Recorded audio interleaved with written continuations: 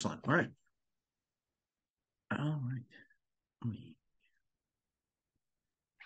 Hello, everyone, and welcome to the Evanston 2023 Municipal Election Candidate Interview Sessions. My name is Tom Ozer. I am a board member with the Democratic Party of Evanston. And today, along with our president, Rachel Ruttenberg, we will be speaking with Kathy Hayes, who is running to be alderperson of the Ninth Ward. I want to thank you all for watching this video and remind you all that our upcoming Democratic Party of Evanston endorsement session will begin on the 19th of February. Uh, I'd like to remind you that voting members or members of the organization will be able to vote on whether or not we endorse candidates. So I invite all of you seeing this to come and join us. Without further ado, I'd like to begin by asking Kathy to tell us a little bit about herself. Kathy, welcome and thank you for joining us. Thank you for having me. I appreciate this opportunity to speak with the Democratic Party of Evanston, and I hope that I will be able to provide some insights on who I am and why I am running. My name is Kathy Hayes. I have been born and raised here in Evanston. My family goes back approximately 4 generations. I was raised in the Fifth Ward, which is the historical Black ward of Evanston, and we moved all around and through Evanston. I'm a grandmother of three very tall children who I love dearly, like most people do. Yes, I am the shortest one in the family, and I am running for the Ninth Ward seat to be alderman of the Ninth Ward and to represent all of the residents and neighbors of the Ninth Ward. All right. Well, thank you, Kathy, again, and we'll jump right into it. I think we'll begin broadly and then narrow it down a little bit. Let's start with uh, how well do you feel the city of Evanston has upheld its goal of assessing decisions and policies through the lens of equity?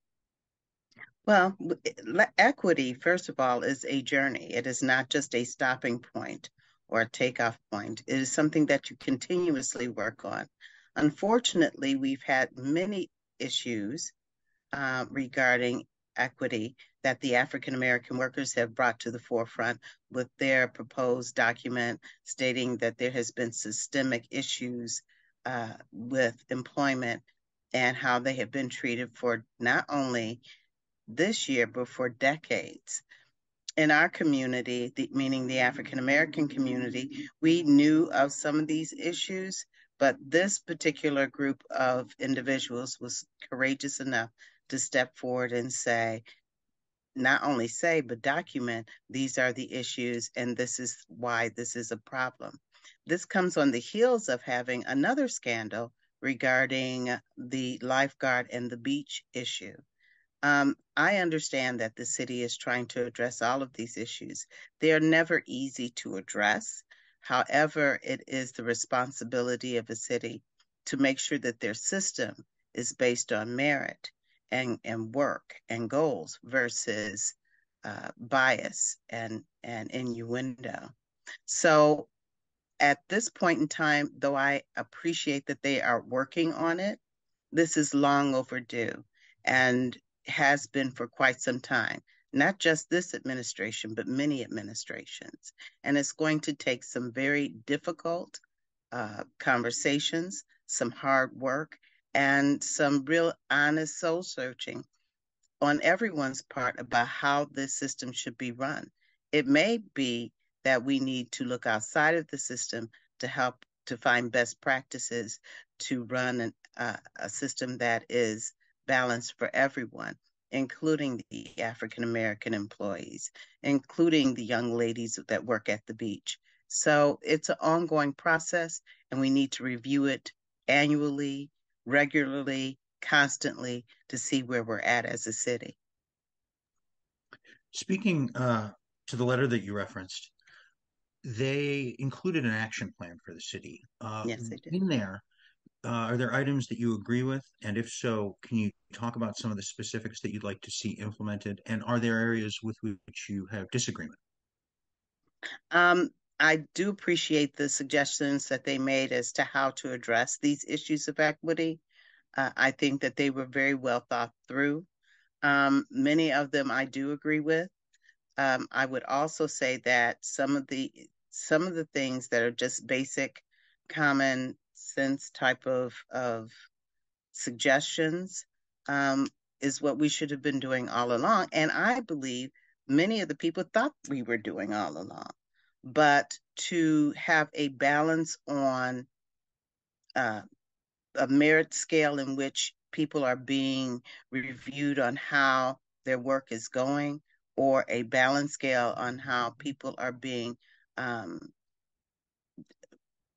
addressed when they go to have a write-up and so forth, is very important. If one person gets just a write-up for an incident that is pretty identical to another person's issue where they get a suspension, that's a major problem. And there needs to be an independent type of review board that can say annually or continuously, you need to tighten this up. This is where we need to educate more. This is where we need to train more. And this is where we need to investigate more. Many of these complaints that were given or were outlined were also given to the system, and they were kind of swept away.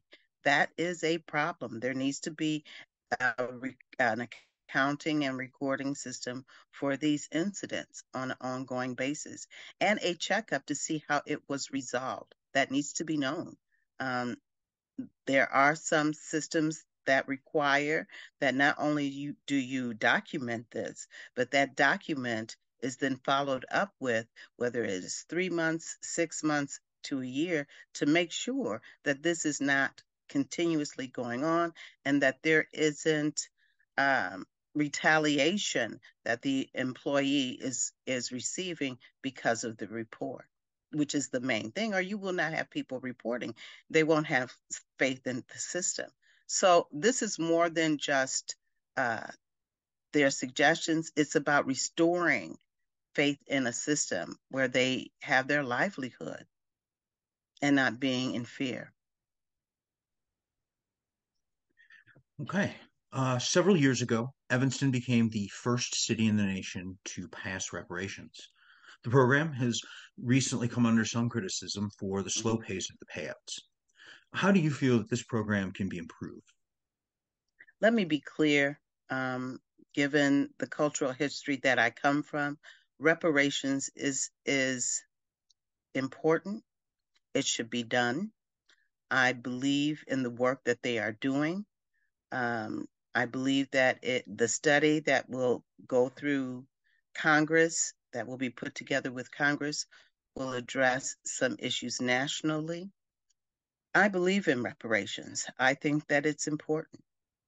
Many people in my community have been harmed. I mean, the data that the Shorefront organization, Dino Robinson, and many others were able to extrapolate literally says that we were told you cannot come out of this section because you are, in essence, less than. We will not have a risk with you.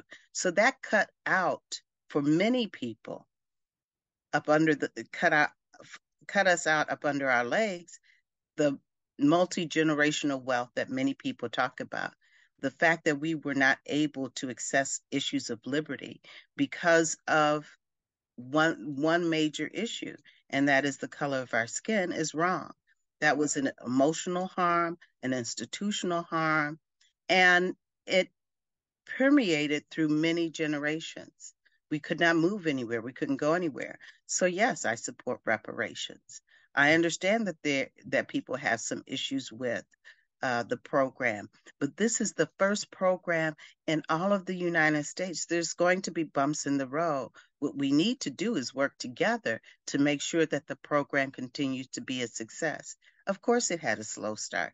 No, there was no plan or grid that you could use in that would be, it was brand new. It was like speaking French on a desert island. So you had to use the tools that you had to try to make this work.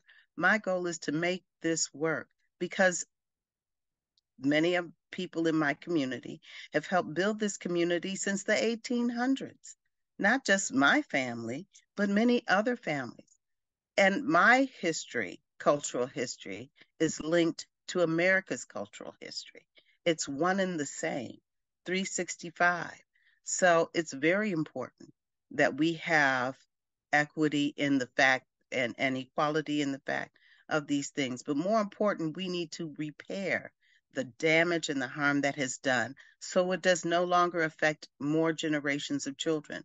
I want my grandchildren to be able to do the same things and have the same opportunities as other grandchildren throughout this country. The same competition, the same work, the same housing and family development. That I need them to be able to have true economic development, true economic wealth, true generational wealth, which encompass all of that. But I definitely don't need them to feel less than because people did not want to take a chance for us moving and living and getting loans and we were being accused and abused because of the color of our skin. That's wrong no matter who you are or where you are. So this is a start, a courageous start, a hard working, difficult start, but a start nevertheless.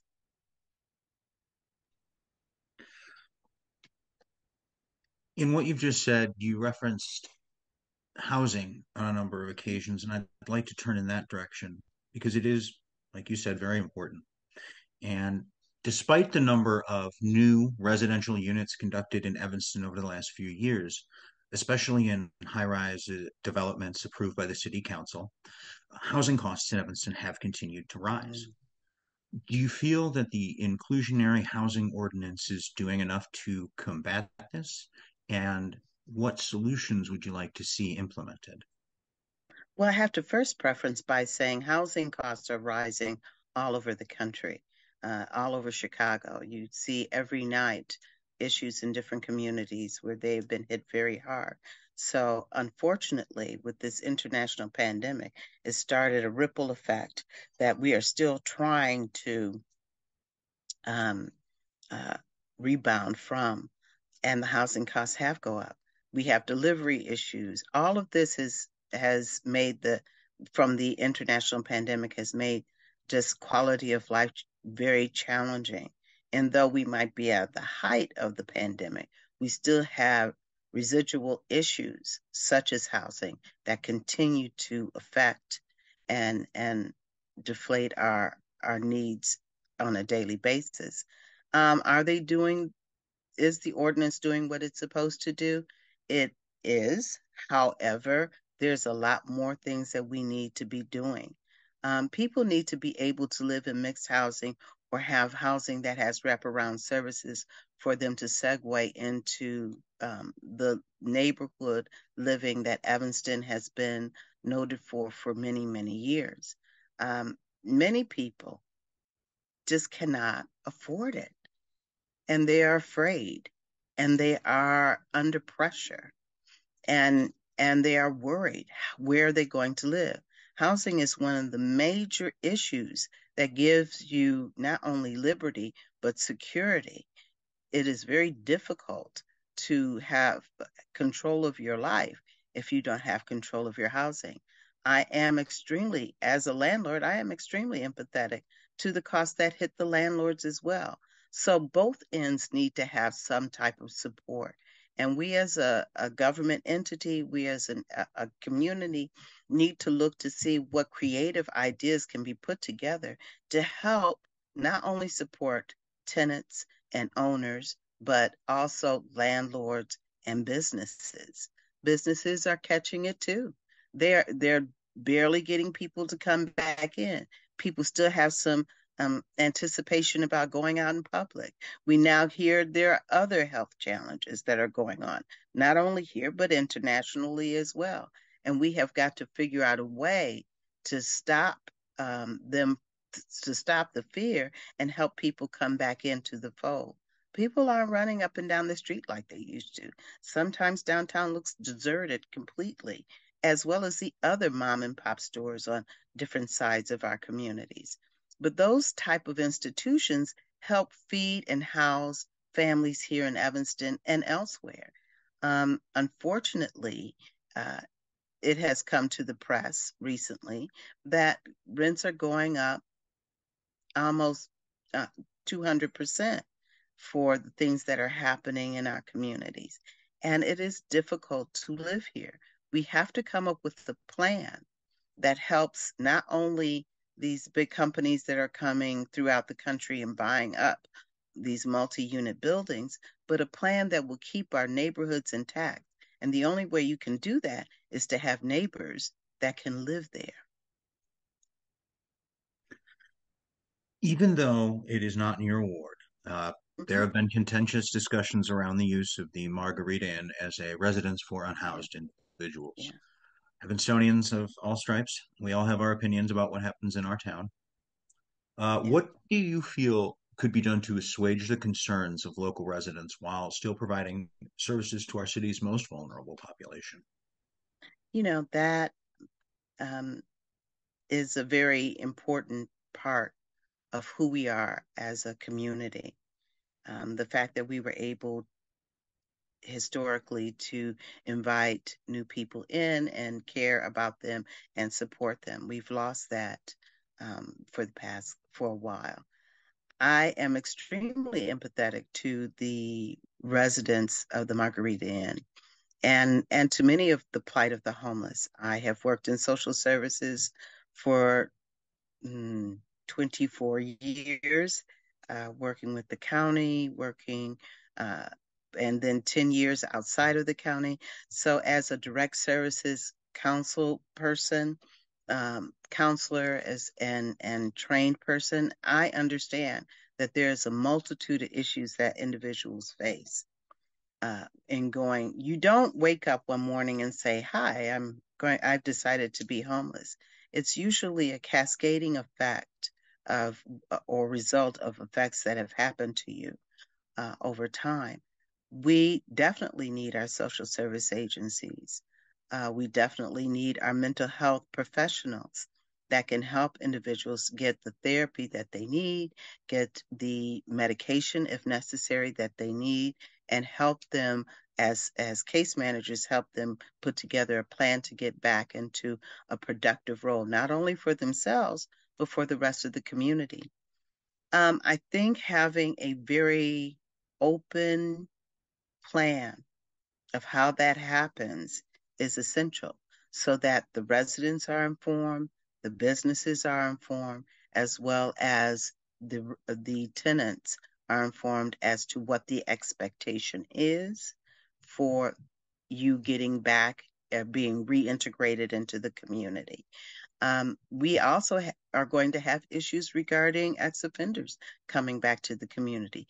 We have to figure out an ideal plan for reentry for those who are less than and those who are disenfranchised. Um, I am not sure how the city, I have been to some meetings where the city has articulated different things regarding the Margarita Inn, but it doesn't seem that it has swayed the nervousness of the communities around the Margarita Inn. And unfortunately, incidents do happen, and it heightens people's awareness because it's made it to the press. But if we stay our due diligence in creating systems that believe in reentry, not only just here at the Margarita Inn, but other areas, we would probably have a better time of explaining it. There is a shortage of therapists throughout the country. We need to work with our institutions that train people, that are in the process of getting people on that front line of therapy to help them address individuals who need treatment. Irregardless of the type of treatment it is, it may be drug related treatment, it may be mental health treatment, it may be victimized treatment. We need to have a plan that addresses specifically those things. And we have many social service agencies here in the area and plan for some more, but we need to have understanding, a clear understanding, because a lot of people are confused. Do I call 311? Do I call 911? Do I call 883? We need to educate everyone on a consistent basis. And I think consistency is the biggest thing, on a consistent basis of who to call, where to call, and what the expectation is when you do call. Thank you for that. Returning back to the subject of housing, the Hmm. Inflation Reduction Act, recently signed into law by President Biden, includes grants for helping low income citizens get environmental upgrades to housing. This Hmm. includes some vital infrastructure improvements like lead pipe abatements and environmental upgrades like solar panel installation. Hmm. Unfortunately, not many people know that these are available to them. What can the city do to help citizens access these benefits? And if I can ad lib a little, as a landlord, what can we do to help landlords take advantage of some of the uh, tax exemptions that'll exist for upgrades and so forth? I know that this sounds like a repeat of what I've said earlier, but education is everything. Landlords feel like they're under attack. You can't get the upgrades unless you own the building, unless you own the home, in many cases. So, uh, our staff at the city needs to put together a plan to reach and we have the data to reach those who own the building and say, why don't you come and check out what we can offer? Being available, answering the phone, literally putting together an, packets of information and explaining those packets of information, whether it's a flyer or notice, and having it articulated through every community, north, south, east, and west, that this is what's available. And this is how you can get to this bonus or grant. And this is how you can, and literally hand walk them through. By the time people come home, get off the train, pick up the kids, they aren't searching online on how they can get all these benefits. There are many benefits out there, but as the institution of government, it's our job to make sure that the public not only knows about it but understands it and sometimes most you will have to hand walk them through. Yes, it is tiring. Yes, it is a lot of work, but you can't just hand them a pamphlet and say, "Why don't you try this? You might be able to get some money." This is not the this is something that families need to have so that they can be in accordance with sustainability, so that their bills can go down, so that their water is still quality, so that their health is okay. One less thing, but you're going to have to walk them through how to do that.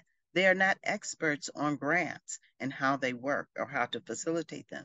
But a young lady was doing my hair the other day and she goes, I don't know how to get my assessment, my taxes down because they said we didn't fill out homeowners exemption. And I was like, so I called a couple of places, but I didn't know, and they didn't return my call. Well, that's unacceptable. She did not live in Evanston, let me say that. She was from a different suburb or lived in a different suburb. But I was able to explain to her this is who you need to call. They have hours between A and B. And no, you don't have to call a realtor or a lawyer or a professor. You can literally call they have people that are employed to do exactly that, to walk you through their systems. So education is everything. Being open with people every time you have an event or fair or literally a newsletter, you need to put that in there. And if they have any other questions, you need to be able to be the resource for them to say, okay, well, I got your email, or I got your newsletter, and it says that I can call ABC about, how I can get solar paneling. Yes, you can. Let me give you the name and number of Sally or John or whomever that will walk you through that system, and that there is a continuum, that they aren't just dropped off, and that you go back and check to say, well, did you reach them? Did they call you back? Are you in the process, or did you decide to do something else? That is the type of nurturing that is necessary in public service. It always has been, it always will be. And if you don't do that, you're going to get dissension, argument, and negativity. Thank you so much for that answer.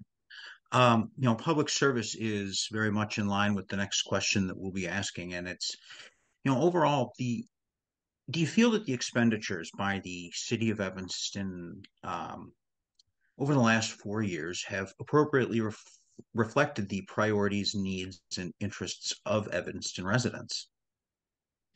Well, the short answer is no.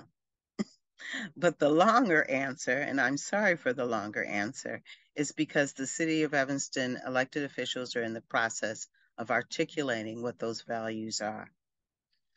So in truth, them articulating amongst themselves and getting reform, because for the most part, this is a new council. And for them to sit down and work out what the values are is very important. They also have sessions, and I'm sure they're reflecting those values as their residents have told them some of their issues. I know when I go canvassing, people have been very willing to articulate what their issues and values are regarding the city. It is a difficult task. It is not easy. However, it is the job. So the bills and the budgets are kind of difficult to understand, even for those who are policy wonks that understand budgets and process and policies. Making it simple, making it plain to layman terms has been quite difficult. And the reality is, we all have our own home budget, family budget, or whatever. So it shouldn't be that difficult to find out information, number one. And number two, it shouldn't be that difficult to track the information. So it is my hope that the city and its administrators will make it plain, to make it clear, make it concise, so that folks understand what their tax dollars are doing, can do, and cannot do. Because you can't do everything, but you are doing something. And the people really are confused about what are they doing. Narrowing in on the budget and people's relationship to it, the Evanston City Council has allocated $3 million of the American Rescue Plan Act funds to be dispersed through a participatory budgeting process. Yeah. How do you feel the process has gone so far, and what can the city do to get more people involved in this process? First of all, I commend them of bringing this up because I think it is a positive way to get community input and involvement, and that ideas just don't go away. This it started in Brazil. I have been to several sessions that PB has put on. Um, Enjoyed the energy that is there and the ideas and the idea collection, the ideas that are being brought forward. And some of them are quite creative, insightful, and educational. Every neighborhood is a little bit different. And I think that this is a good possibility for those to not only be heard, but to also take investment and action in the community. That's why I enjoy so much. I'm very much in favor of PB. Chicago has done it for some decades now, and it has been, they do theirs differently. This is true, but has been very thought of in a positive term. And I hope that it will continue. Again, this is another ingenious pilot project for Evanston, even though it's been done in other areas in other countries. This is a new one for Evanston. So they're finding their way. And I believe that they're going to start narrowing down the scope of thousands of ideas that they have collected over the past few months to start putting them together with budget delegates to put together a process and a form in order to work on projects and narrow it down. So I am a fan. I am a fan of people of items that include people to speak for themselves, to have their own voice, to articulate their own craft and art as far as uh, great ideas, great solutions. This is a program that is definitely solution based. So I think that this is a positive thing. And I think that this is something that the Evanston government got right. Well, I'm glad to hear that. Um, Earlier in our discussion, you spoke to the fact that, our streets and our small businesses are not what they were before the pandemic. And I'd like to dig a little bit deeper in what you believe can be done to promote development in a way that prioritizes small businesses and local ownership. And I know we have discussed this obliquely a little bit before. Mhm. Small business is the backbone of this country, period. It hires people, it trains people, it inspires people. It is part of the lexicon of the great American dream. And small businesses truly are a backbone. Big businesses and developers, they grow from small businesses. Someone who had an idea and a thought and made that dream go into a bigger scope, probably beyond the dreams they even thought of. I think that we need to quit treating big business, especially here in Evanston, as an afterthought. I think that's where we need to start. If we can build up our small businesses, help them and support them, instead of having adversarial conversations with them, it might be more productive for all of us all around. Because all of our kids in the summer need jobs at these small businesses. There's so many lessons that they learn from working all of the and businesses will be the ones that hire them. Seniors, as well as those who are trying to make a way and a living. There are many people who are literally raising their families with the help of small business, and we need to support that effort. We also need to be good and fair to their employees, absolutely. Uh, but the employees need to know, or the businesses need to know, that they're not fighting on both ends. They're not fighting us, they're not fighting the customers, they're not fighting. They need some type of refuge, and we need them in the community. If we do not have small businesses, and unfortunately, so many businesses in downtown Evanston and the surrounding area have had to close. They've had to close from because they believe that they're being focused in on unfairly, that they're being attacked all the time. We can't get blood out of a turnip. We need to be able to educate them, or they need to be able to come to us as a government entity and educate us on where we can help them. And then we need to be able to articulate reasonable accountability issues with them, or they'll close their shops and leave, and we'll have nothing. There will be no tax base that we can tap into.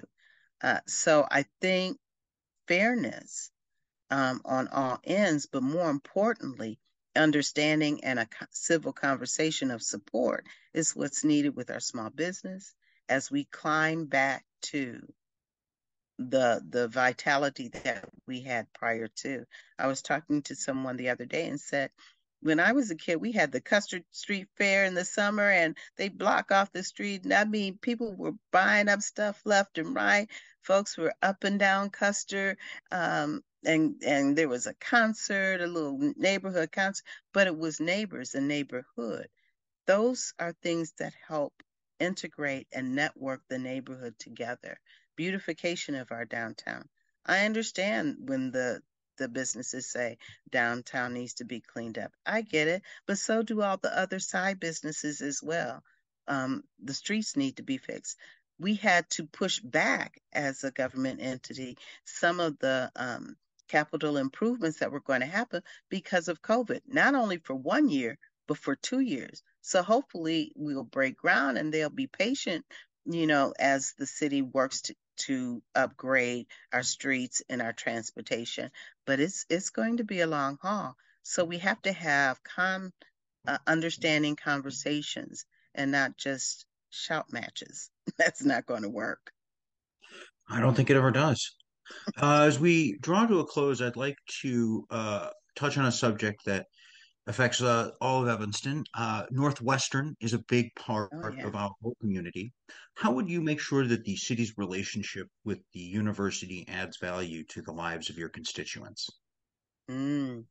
Well, we have different opportunities. Northwestern does do a good neighbor type of contract relationship, and I believe this every 5 years, and I believe this is the end of the fifth year, or we're going into the fifth year. Northwestern is a major draw. We are married. Evanston and Northwestern is married. And how that marriage relationship cultivates is very important. And just as the same things that make a marriage successful at home will make a marriage successful with Northwestern, we need to have clear and balanced communications with them as they go forth and build their stadium, because they're going to build their stadium. We need to be able to articulate to them some of our expectations, and they need to be able to tell us which ones are realistic and which ones are not. But the devil is in the details. And we need to be able for Northwestern, with all of their creativity, all of those great brains over there, with students and everything else, to sit down with us and say, we would like for you to feature our neighborhoods. We would like for you to feature our small businesses. We would like for you to feature our contract workers, whether they're minority businesses or women businesses, not just for a moment, but for maintenance. We would like for you to contribute to security, parking, and so many of the things that will come with this new stadium. The stadium is going to come. I get it. I just want to make sure that our residents, our businesses, our contractors have a even playing field to work with Northwestern in making this stadium the beautiful panoramic view that they have drawn out for their foundation. Kathy, that brings us to the end of our questions. I would like to thank you so much for joining us this evening and giving us your time, and I'm sure the voters will appreciate it as well. I would again like to remind everyone that the Democratic Party of Evanston's endorsement session voting will begin on the 19th of February, and so we invite you all to become members of the Democratic Party of Evanston so you can vote in our endorsement session. Again, I'd like to thank everyone involved and say good night.